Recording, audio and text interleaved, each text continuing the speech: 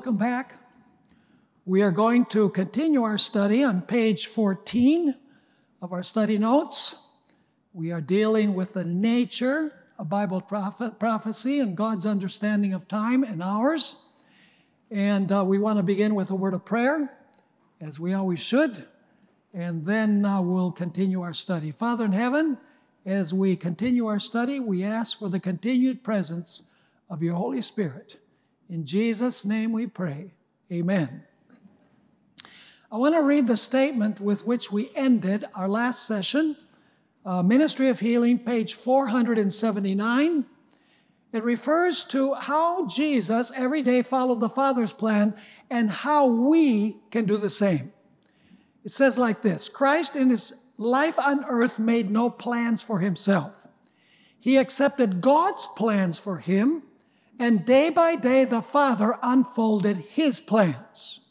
Now she speaks about us. So should we depend upon God that our lives may be the simple outworking of his will. As we commit our ways to him, he will direct our steps. Then the statement continues, too many, in planning for a brilliant future, make an utter failure. Let God plan for you. As a little child, trust to the guidance of him who will keep the feet of his saints. And now comes a portion of the statement that I want to dwell on in this class. God never leads his children otherwise than they would choose to be led if they could see the end from the beginning and discern the glory of the purpose which they are fulfilling as co-workers with him. If we could see the end from the beginning, we would not choose any other way than the way that God chose, because Father knows best. Now, this last part of this statement is illustrated in the story of Joseph. God wants us to allow him to use us for the accomplishment of his purposes. However, if we refuse to follow his purpose, God will fulfill his purpose in a different way. You see, we are all important in fulfilling God's purpose, but not indispensable. That's an important point that we need to remember. We are all important in fulfilling God's purpose, but we are not indispensable. So let's illustrate the last part of the statement that I read by examining the story of Joseph. As we know, God gave Joseph 2 dreams.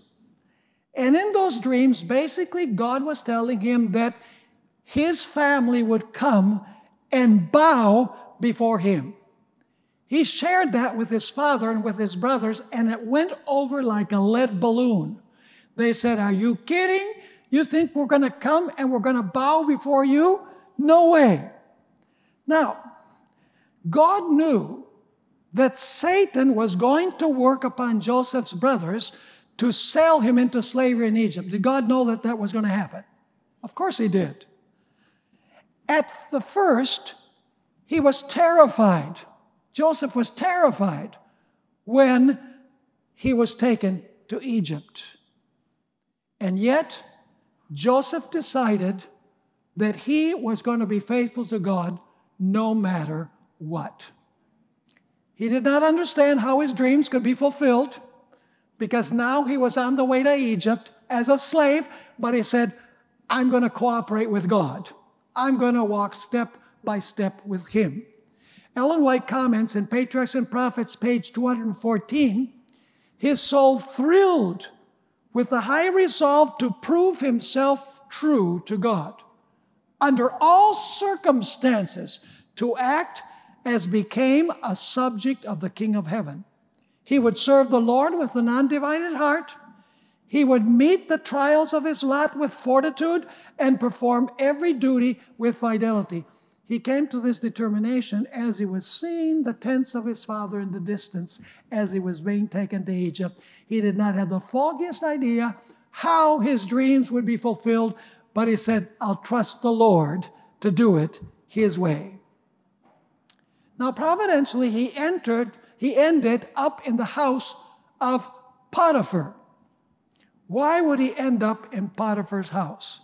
Well, it was needful for him to learn the art of administration, because God had a plan for him to administrate all of the goods of Egypt. And Joseph becomes such a good administrator that his lord, Potiphar, didn't worry about anything in the household except the plate of food that was before him. Joseph became an excellent administrator in the house of Potiphar. But there was another purpose why he ended up in the house of Potiphar, and that is God knew in his divine foreknowledge that Potiphar's wife was going to accuse Joseph of rape. And as a result, he was going to end up in prison.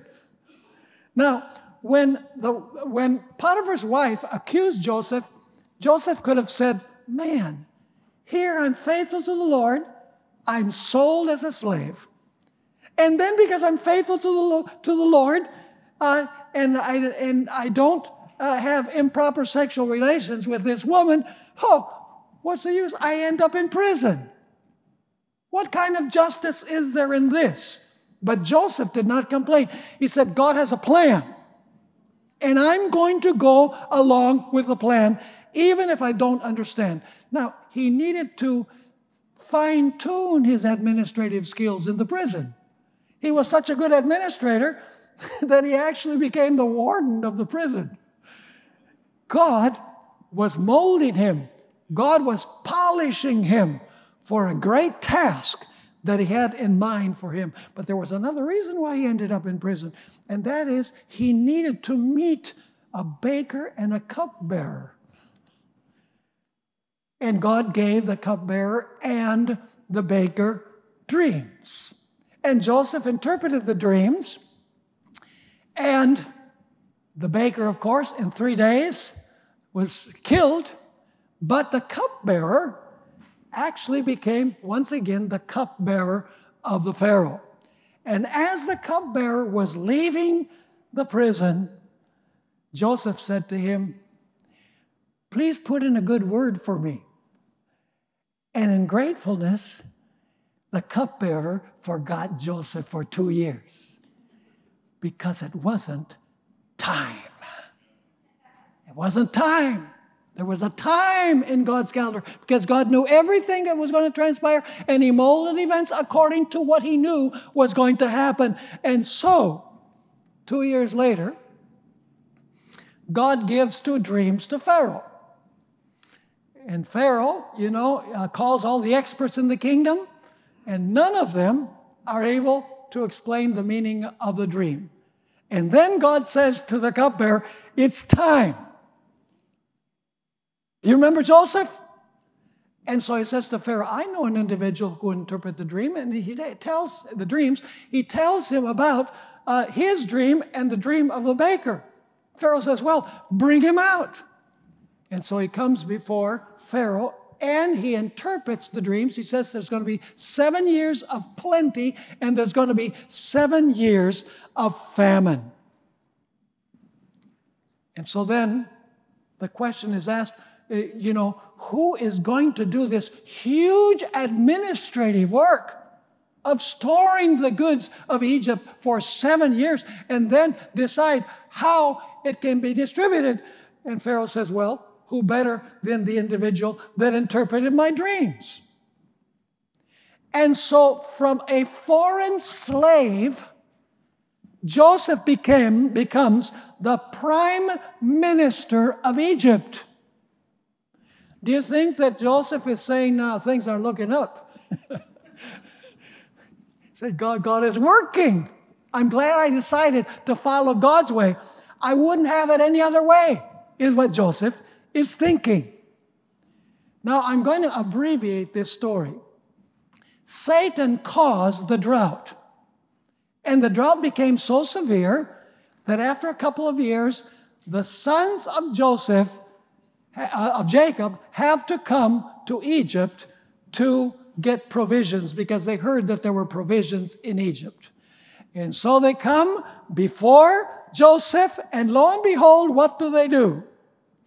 They bow before Joseph. And Joseph says, aha! My dreams are being fulfilled. I didn't know it was going to happen this way. I'm glad that I chose to play along. I'm glad that I decided to follow God's plan, God's steps. In fact, when Joseph identified himself to his brothers were all sad. This is when they were converted. They were so sad. They said, oh, Joseph, we're sorry. And Joseph 3 times said, no sweat. That's not exactly the way he said it. Notice Genesis 45, 6 through 8. 3 times what Joseph says. But now, do not therefore be grieved or angry with yourselves because you sold me here. Number 1, for God sent me before you to preserve life. For these 2 years the famine has been in the land, and there are still 5 years in which there will be neither plowing nor harvesting. And, second time, and God sent me before you to preserve a posterity for you in the earth and to save your lives by a great deliverance. And now a third time. So now it was not you who sent me here, but God. And he has made me a father of Pharaoh and the Lord of all his house and a ruler throughout all the land of Egypt. What did Joseph do? He followed God's plan. Even though he couldn't understand where the plan was leading, he believed in God's plan. Now, here's something very interesting. God had given Moses a dream of 400 years that Israel would be captive in Egypt. But God did not identify, by the way, that it was going to be in Egypt. He simply said that you're going to be slaves in a land that is not yours. And after the 400 years, I am going to release you, and you're going to go back to Canaan. You're going to go back to the promised land. Now, in order for that prophecy to be fulfilled, Jacob and his family had to go to Egypt, right? And so, by the experience of Joseph, God transplanted Jacob and his family to Egypt so that the prophecy of the 400 years could be fulfilled. By the way, did the devil know that God's plan was being fulfilled? He didn't have the foggiest idea because God did not identify where they were going to go to. But at the end of the 400 years, Satan now says, now I understand where God was going with this. Now they're in Egypt. Why do you suppose that Satan hardened the heart of Pharaoh to not let Israel go? Because the prophecy of the 400 years had said that after 400 years, they would go back to the promised land. So the transplanting of Joseph to Egypt made it possible to fulfill the prophecy of the 400 years. Amazing. Now, let me ask you this. As Joseph looked forward from the time he was being taken a slave to Egypt, could he understand what God was doing? No, but he decided he would follow God's plan. Now, after everything had transpired and he looks back, can he clearly see how God's plan had developed step by step? Do you think that he would have had it any other way? Looking back, would he have it any other way? Of course he wouldn't. This is where we have the statement by Ellen White, the last part of this statement that says, God never leads his children otherwise than they would choose to be led if they could see the end from the beginning and discern the glory of the purpose which they are fulfilling as co-workers with him. Joseph would not have had it any other way if he could see the end from the beginning. But he didn't. He decided to follow God's plan, and as he looked back, he says, "Thank you, Lord. I wouldn't have done it any other way." So what is the key point? The key point is to follow God's plan, no matter what. Even if there are detours, even if it's difficult. We need to know that if we're walking in the light, that everything is going to work out for the honor and glory of God. Now let's take another story which is very interesting, the story of Esther. A death decree had been given against God's people. In other words, genocide was going to be committed. Yet God had a plan to deliver Israel. Do you think that God already knew that Haman was going to try and influence the king to kill all of Israel, to destroy all of Israel? Did God know that from eternity past? Of course he did. So is God going to act in a way to counteract what he knew was going to happen? Of course. So God had a plan, and that plan involved Esther. She had to choose whether she was going to cooperate with God's plan. If Esther refused to seize the moment, God's plan for deliverance would still be successful, but with someone else and in some other way. God's plans know no haste and no delay.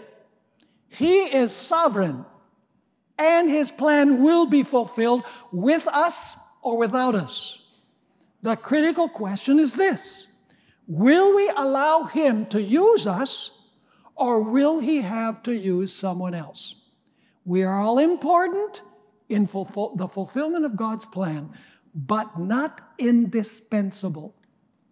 Notice Esther 4, verses 13 and 14. This is when the critical moment arrived, and Mordecai sends a message to Esther. Then Mordecai told them to answer Esther. Do not think in your heart that you will escape in the king's palace any more than all the other Jews. In other words, you're a Jew too. Don't think that because you're the queen you're going to escape. You're going to be killed too. For if you remain completely silent at this time, relief and deliverance will arise for the Jews from another place. Was Esther indispensable? Was she indispensable? No.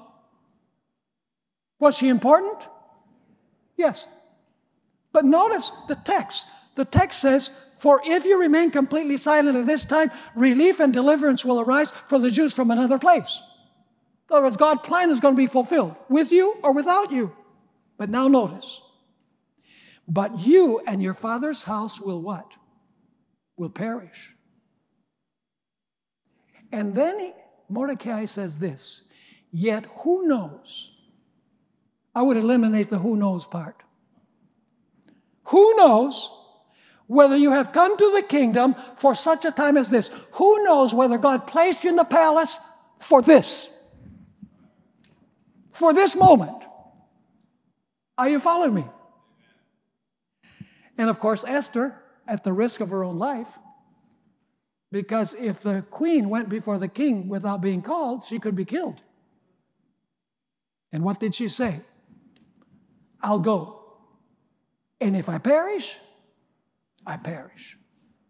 But I'm going to fulfill God's plan. Was it worth it? Of course. Ellen White wrote in Patriarchs and Prophets, page 601, Satan himself, the hidden instigator of the scheme, was trying to rid the earth of those who preserve the knowledge of the true God. Now, the book of Esther is one of the last books to be included in the Old Testament canon. There were 3 books that were included at the last. One of them was Song of Songs because it was too romantic. Another was Ecclesiastes because it was too pessimistic. Vanity of vanities, all is vanity. And Esther was one of the last ones to be included because the name of God does not appear in the book, interestingly enough. God appears to be absent from the book, at least by name. But let me ask you, as you read the story of Esther, do you know that there's a force behind history guiding the events of history. Yes, God is trying to tell Israel, you know, you might not see God overtly, but God is working in the background to deliver you. In other words, the working of God was as subtle as a tornado. Now let's talk about Jeremiah. When was Jeremiah chosen to be a prophet? Well, let's read Jeremiah 1, verses 4 through 8. Then the word of the Lord came to me, saying, before I formed you in the womb, I knew you. Is that talking about God's foreknowledge? Did God foreknow that Jeremiah would be a prophet? Did he choose for Jeremiah to be a prophet? Or did he know that Jeremiah would choose to respond to God's call? It's not that God said, tough luck, you're going to be a prophet. No, no, no. God says, I call you as a prophet, and I know that you're going to accept the call. But the buck stops with Jeremiah, not with God. Are you with me? What if Jeremiah had chosen not to become a prophet? Well, God says, I can choose another one. So before I formed you in the womb, I knew you. Before you were born, I sanctified you. I ordained you a prophet to the nations. Now, notice Jeremiah wants to get off the hook. Then said I, Lord God, behold, I cannot speak, for I am a youth. But the Lord said to me, do not say I am a youth, for you shall go to all to whom I send you, and whatever I command you, you shall speak. Do not be afraid of their faces, for I am with you to deliver you, says the Lord. And so Jeremiah accepted the call. And it was an extremely difficult time for him. They threw him in a cistern. I mean, they caused all sorts of problems for him. And yet, he desired and actually did follow God's plan. But now let me give you another example of someone whom God called, and he chose not to follow God's plan. And this is from early Seventh-day Adventist history. God called two prophets for the Seventh-day Adventist Church, which wasn't really the church at that time, but it was a movement. God called two prophets before the Great Disappointment in 1844 and gave them the same message that he later gave to Ellen White after the Great Disappointment. One of these was William Foy. He doesn't seem really to see the importance of the call. The other was Hazen Foss, who understood very well what God intended for him. I want to read the description that it was given by Arthur White, Ellen White's grandson, about this particular episode of the calling of Hazen Foss. Sometime before the first vision was given to Ellen in December, this was December 1844, the Lord had given just such a vision to Hazen. He had been instructed that he was to tell others what God had revealed to him. However, he felt he had been deceived in the disappointment of 1844. He knew, too, that ridicule and scorn would come to anyone who claimed to have a vision from God. So he refused to obey the promptings of God's Spirit. Again, the Lord came near to him in vision. He was instructed that if he refused to bear the message, heaven would have him give to the people. The Lord would what? Plan B, right? Hazen, if you don't do it, my will's still going to be fulfilled. Going to lose the blessing. So if he refused to bear the message, heaven would have him give to the people. The Lord would reveal it to someone else, placing his Spirit on the weakest of the weak. But Hazen still felt that he could not bear the burden and the reproach of standing before the people to present a vision of God, from God. He told the Lord that he would not do it. Then strange feelings came over him, and a voice said, "You have grieved away the Spirit of the Lord." This frightened Hazen. Horrified at his own stubbornness and rebellion, he told the Lord that he would now relate the vision. He called a meeting of the Adventists for the purpose. When the people came together, he recounted his experience. Then he tried to tell what was shown to him, but he could not call it to mind. Even with the most concentrated effort, he could not recall a word of it. He cried out in distress, "It is gone from me. I can say nothing, and the Spirit of the Lord has left me." Those who were present described the meeting as the most terrible meeting they ever were in. And now comes the key portion. As Hazen talked with Ellen that February morning in Poland, not Poland in Europe. This is in New England. So, in Maine, yes. As Hazen talked with Ellen that February morning in Poland, he told her that although he had not gone into the chapel where she had spoken the evening before, he had stood outside the door and heard every word that she had said. He declared that what the Lord had shown to her had first been shown to him. But said he, "I was proud. I was unreconciled to the disappointment. I murmured against God and wished myself dead. Then I felt a strange feeling come over me. I shall be henceforth as one dead to spiritual things. I believe the visions are taken from me and given to you. I do not refuse to obey God, for it will be at the peril of your soul. I am a lost man. You are chosen of God. Be faithful in doing your work, and the crown I might have had, you will receive." Is this a sad story or what? God called him to fulfill a plan, but he said, "Too difficult. Can't do it."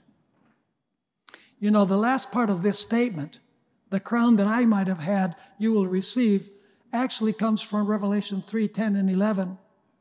"Because thou hast kept the word of my patience, I also will keep thee from the hour of temptation, which shall come upon all the world to try them that dwell upon the earth.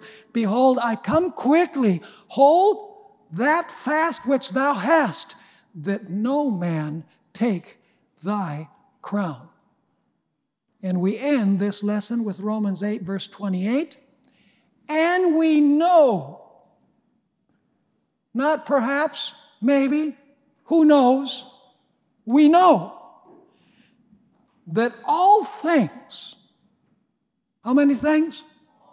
All things work together for good. Let me ask you, did all things work together for good for Joseph? Did it look like it was good? Did it feel like it was good? No. But did everything work together for good? Yes. We know that all things work together for good to everyone in the world. No, no, no. To those who what? Who love God, and those, because they love God, and those who are called according to his purpose. Those who love God and are willing to fulfill his purpose. Those, all things work together for good. So does this help us understand a little bit better about prophecy and how God operates and how many things that appear to be bad actually are good when we, in retrospect, as we look back? So let's take courage, folks. When we have problems and we have difficulties and it looks like everything is against us, let's know that when we look back, we'll say, "Thank you, Lord, for doing it your way." Let's not be like Frank Sinatra, "I did it my way." Okay, let's go to the next lesson, which also deals with God's foreknowledge, history, prophecy, etc., how prophecy works. We are on page 21. Jesus not only had theological battles with the Pharisees, he also had theological battles with the Sadducees. The Sadducees once tried to put Jesus between a rock and a hard place. They presented what appeared to be an insolvable dilemma. You see, the Sadducees did not believe in the resurrection of the dead. Acts 23, verses 7 through 9, the Apostle Paul met a group of Sadducees, and this is what it says. "And when he had said this," Paul spoke about the resurrection, a dissension arose between the Pharisees and the Sadducees. In other words, the Sadducees and Pharisees started fighting one another. And the assembly was divided. For Sadducees say that there is no resurrection and no angel or spirit, but the Pharisees confess both. Ellen White echoes the words of Paul. In The Desire of Ages, page 603, the Sadducees denied the existence of angels, the resurrection of the dead, and the doctrine of a future life with its rewards and punishments. Now, there were two reasons why the Sadducees rejected the idea of the resurrection of the dead. First, because in their mind, it was contrary to observable scientific principles. It's the same principle that liberal theologians today apply. It's called the principle of analogy.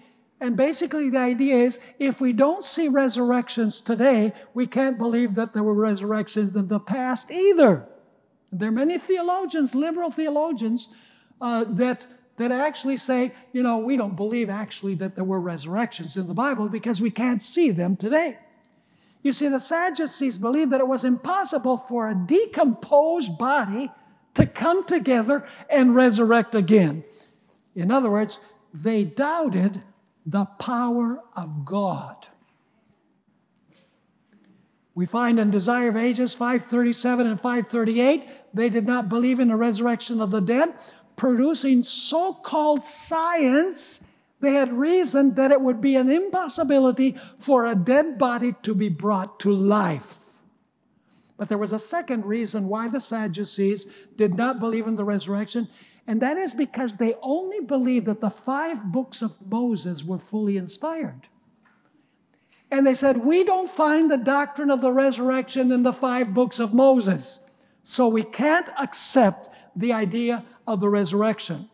R.C. Sproul wrote the following: the Sadducees did not believe in the resurrection of the dead, for we do not find resurrection taught explicitly in the first 5 books of the Bible.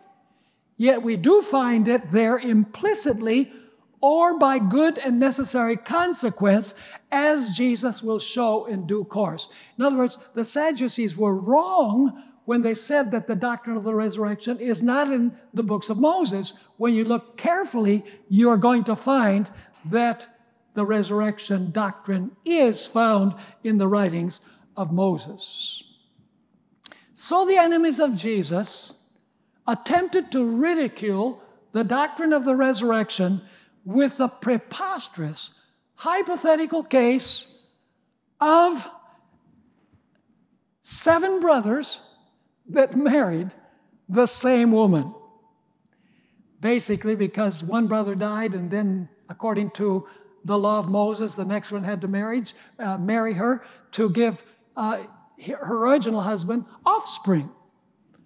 And so they presented to Jesus this preposterous hypothetical case of 7 marriages. Let's read about it in Luke 20, verses 27 to 33. This is the argument of the Sadducees.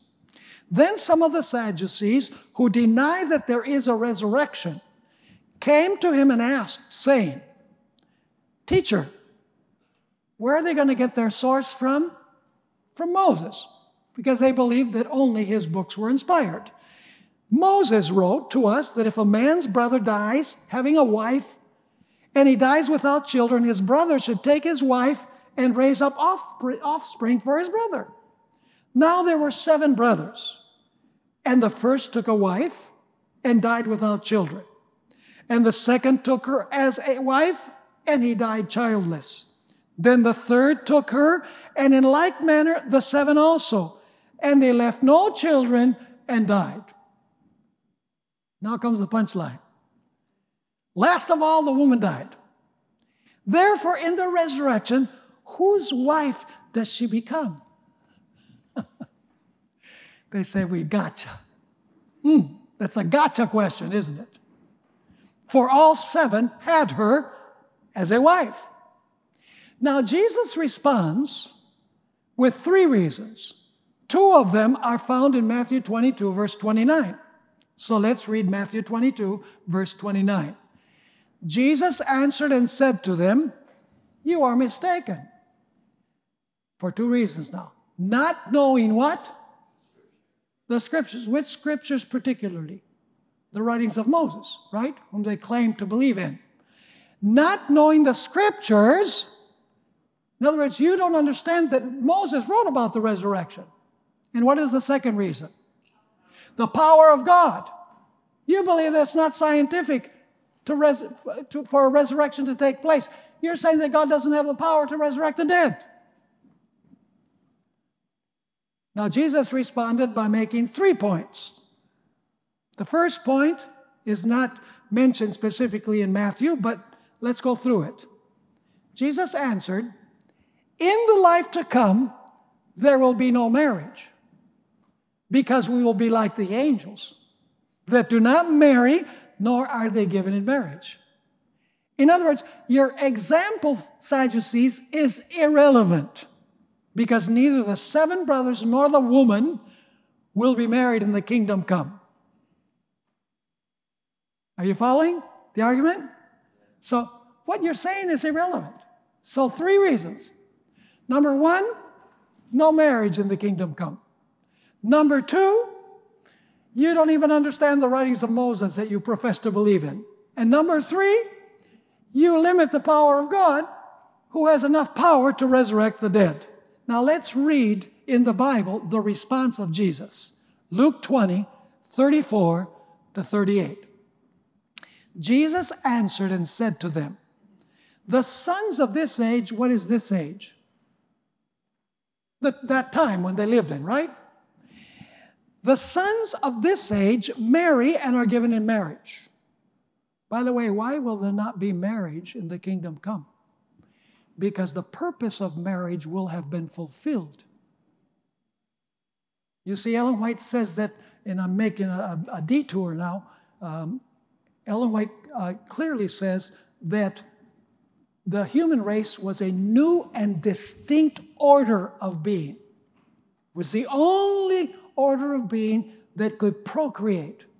Because Ellen White has statements where she says that it was God's plan to repopulate heaven with those human beings who would be faithful in the end. He was going to fill the places that Satan and his angels had left vacant. And so, once again here, Jesus answered and said to them, "The sons of this age marry and are given in marriage, but those who are counted worthy to attain that age," that is the age to come, "and the resurrection from the dead, neither marry nor are given in marriage, nor can they die anymore, for they are equal to the angels." By the way, man was created a little lower than the angels, right? Psalm 8 says they were created a little lower than the angels. But what is God's plan? That the human race will be equal to the angels. So once again it says, nor can they die anymore, for they are equal to the angels and are sons of God, being sons of the resurrection. So he says, no marriage in the kingdom come, so your example is irrelevant. And then he takes on their idea that they understood that the doctrine of the resurrection was not in the writings of Moses. Verse 37, "But even Moses," what does he mean by the word even? Do you catch the gist? He's saying, even the Moses that you believe in, he teaches the resurrection. So even Moses showed in the burning bush passage that the dead are raised. Now, where do we find that in the writings of Moses? Jesus is going to go to Exodus 3. Why would he go to Exodus? Because if he got the Psalms, the Sadducees would say, we don't accept those as inspired. But he's going to say, you believe in Moses? Now here comes an argument from Moses. So, once again, but even Moses showed in the burning bush passage that the dead are raised. When he called the Lord, the God of Abraham and the God of Isaac and the God of Jacob. And if you go back to Exodus chapter 3, from the burning bush, God says, I am the God of Abraham, the God of Isaac, and the God of Jacob. But at that time, all three were dead. So how does God say, I am the God of Abraham, Isaac, and Jacob? If they were all dead, he should have said, I was the God of Abraham, Isaac, and Jacob. Now we're going to pursue this in a moment.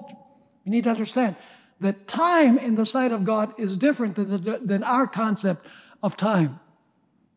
So once again, even Moses showed in the burning bush passage that the dead are raised when he called the Lord the God of Abraham, the God of Isaac, and the God of Jacob. Now listen to this. For he is not a God of the dead, but of the living. So Jesus is saying, in his day, Jesus is saying, Abraham, Isaac, and Jacob are alive. He said it at the burning bush, right? And Jesus is taking what happened at the burning bush. He says, God is the God of Abraham, Isaac, and Jacob. For him they live. I say, now come on, Pastor, what are you talking about? Let's go to the next page. I'm going to skip that paragraph because, Protestants use this to say that the souls of Abraham, Isaac, and Jacob were alive at that time, even though their bodies were in the grave. They totally missed the point. I did a series. This is one of the topics in the series on the state of the dead that I did, that are in the study notes. But I decided to include it here because it deals with an understanding of time from the perspective of God and time from our perspective, which is vital for us to understand what we're studying here. So let's notice here this statement from Ellen White, Desire of Ages 606. God counts the things that are not as though they were. Did you catch that? God counts the things that are not as though they were. He sees the end from the beginning and beholds the result of his work as though it were now accomplished. He sees the result of his work as if it were now accomplished. The precious dead, from Adam down to the last saint who dies, will hear the voice of the Son of God and will come forth from the grave to immortal life. God will be their God, and they shall be his people. There will be a close and tender relationship between God and the risen saints. This condition, which is anticipated in his purpose, he beholds as if it were already existing. The dead live unto him. They do not live unto us. We know that Abraham, Isaac, and Jacob are dead. But God lives in an eternal present. God, that's why God says, he doesn't say, I was, I will be. He says, I am. Because God lives in an eternal present. You see, for us time-bound creatures, that which has been done and that which will be done are two different things. What has been done is past, and what will be done is future. However, God is not time-bound such as we are. That which for us is potential and future, for him is actual and present. For God, potentiality is actuality. That is to say, in the mind of God, things exist before they come into existence. Because when God, in his mind, knows what's going to happen, it's like it's happened. Because there's no possibility that it's not going to happen. Are you following me or not? That's the reason why Acts 15, verse 18 says, that things are known to God from eternity are all his works. So let's go to the passage in Exodus 3 that Jesus quoted. We're going to read verse 6 and verses 13 and 14. Moreover, he said, I am the God of your father, the God of Abraham, the God of Isaac, and the God of Jacob. And Moses hid his face, for he was afraid to look upon God. Now let's go to verse 13. Then Moses said to God, indeed, when I come to the children of Israel and say to them, the God of your fathers has sent me to you, and they say to me, what is his name? What shall I say to them? And God said to Moses, I am who I am. And he said, thus you shall say to the children of Israel, I am has sent me unto you. Now, notice this profound statement from Ellen White. Now, I'm amazed at how Ellen White understood all these things. People say, she wasn't a theologian. She's good for devotional study, but not for theological study. Ellen White is extremely valuable for theological study. Her works are not only inspiring, they are inspired by the Holy Spirit. And one of the curses that we have in our church today is that we're embarrassed to use her writings. Lest people might say, oh, they're a cult because, they have a prophet, Ellen White. That doesn't mean that in our first Bible study, we're going to do like the Mormons and get people to believe that Ellen White was a prophet. No, there's a place at the end of the Bible studies to speak about the prophetic gift. Not at the beginning. The first things the Mormons do when the two missionaries come to your house is they tell you the whole story of the Book of Mormon and Moroni and the golden plates and how Joseph Smith was a true prophet. Do you know why they do that? Because they want you to accept the Book of Mormon, Doctrine and Covenants, and these books that Joseph Smith wrote as inspired as the Bible so that they can use them to teach their doctrines. We don't have to do that.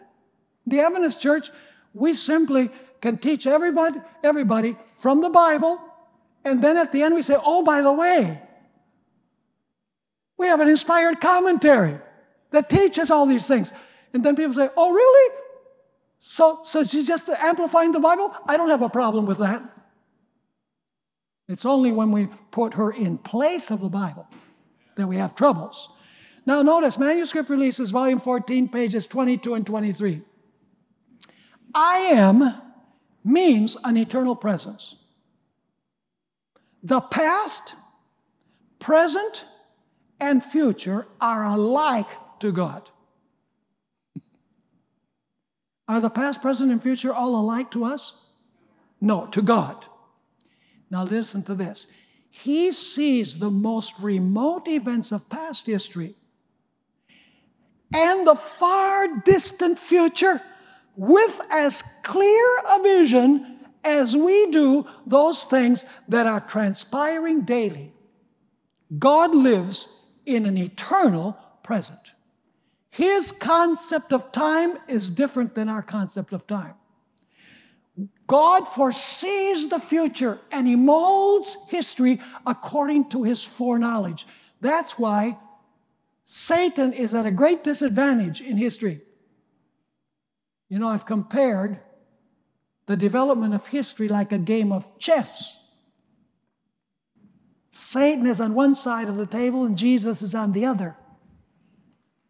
And so God says to Satan, your move. And so Satan moves and God says, okay, my turn. So then God moves and Satan says, oh, I wish I knew that he was going to do that. But then he kind of maneuvers and he plays that, got him. And so, okay, my turn, God says, and he moves, oh, I wish I knew he was going to do that. How much of a chance is there that Satan can win? Listen, if you had a game of chess and you knew all of the moves that the other person was going to make, there's no chance you could lose. God knows all of the moves that Satan is going to make, and in eternity past, He developed a plan to counteract those moves. God will win. God cannot lose. Let's just make sure that we're with Him. Let's be with the winner, in other words. Now, let's notice some biblical examples of the difference between God's concept of time and prophetic events and ours. Let's go to Genesis chapter 17, verses 4 and 5. Genesis 17, verses 4 and 5. Here, God is promising Abraham that he's going to be the father of a great posterity. It says there in verse 4, as for me, God is speaking, behold, my covenant is with you, and you shall be a father of many nations. Whose perspective of time is that? God's or ours? Ours. It's a future event. God is saying, you shall be the father of many nations. But now notice the very next verse. No longer shall your name be called Abram, but your name shall be Abraham, for I have made you a father of many nations. Whose perspective of time is that? God's. For God, it was a done deal. For Abraham, it was future. And you say, oh, Pastor, you're twisting the text. Well, how about Paul? Let's see what Paul used these verses.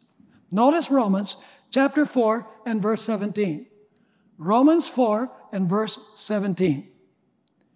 As it is written, I have made you the father of many nations. That comes from Genesis, right? Genesis 17. I have made you the father of many nations. He is our father in the presence of God whom he believed. The God who makes what? The dead alive, which is similar to Exodus chapter 3, I might say, and summons the things that do not yet exist as though they already do. Are you catching the picture? God considers the things, according to the Apostle Paul, the things that do not exist as though they already exist. Now let's examine a couple of translations, more recent translations. The New English Translation says, as it is written, I have made you the father of many nations. He is our father in the presence of God whom he believed, the God who makes the dead alive and summons the things that do not yet exist as though they already do. Notice the Weymouth translation. Thus, in the sight of God, notice not our sight, not our concept of time, in the sight of God, in whom he, Abraham, believed, who gives life to the dead and makes reference to things that do not exist as though they did, Abraham is the forefather of all of us. As it is written, I have appointed you to be the forefather of many nations. And then we have this comment by Albert Barnes, the great Presbyterian commentator from long ago, where he explains what the Apostle Paul meant as Paul quotes Genesis 17. That is, those things which he foretells, which God foretells and promises, are so certain that he may speak of them as already in existence. Thus, in relation to Abraham, God, instead of simply promising that he would make him the father of many nations, speaks of it as already done. I have made thee. In his own mind or purpose, he, that is God, had so constituted him, and it was so certain that it would take place that he might speak of it as already done. Amazing, isn't it? Now let's give another biblical example of this. And we have time just for this. When was Jesus slain? When did Jesus die? There's division in the camp. For us, Jesus died on a Friday, the 14th of Nisan, 3 o'clock in the afternoon of the year 31. It's a past event, not for God. Notice Revelation chapter 13 and verse 8. Revelation 13, verse 8, speaking about those who will worship the beast. All who dwell on earth will worship him, whose names have not been written in the book of life of the Lamb, slain from when? From the foundation of the world. Whose perspective is that? How sure was it that Jesus was going to die on the cross? It was so certain that in the mind of God, it was an occurrence in eternity past. How certain can we be that prophecy will be fulfilled? How certain can we be that if we die, we're going to resurrect? I hope so. No. You can take it to the bank. Because in the mind of God, it has already happened. And at the end of this lesson, which will be in our next session, we're going to notice how this applies to Job, for example. Amazing. Now, Ellen White wrote in Patriarchs and Prophets, page 63, the plan of salvation had been laid before the creation of the earth. For Christ is the Lamb slain from the foundation of the world. And in the devotional book, The Faith I Live By, page 77, she wrote, the covenant of grace is not a new truth, for it existed where? It existed in the mind of God from all eternity. This is why it is called what kind of covenant? It is called the everlasting covenant. Notice 1 Peter chapter 1 and verse 20. Here you have God's perspective and you have our perspective. He indeed was foreordained. Jesus was foreordained when? When was the plan devised?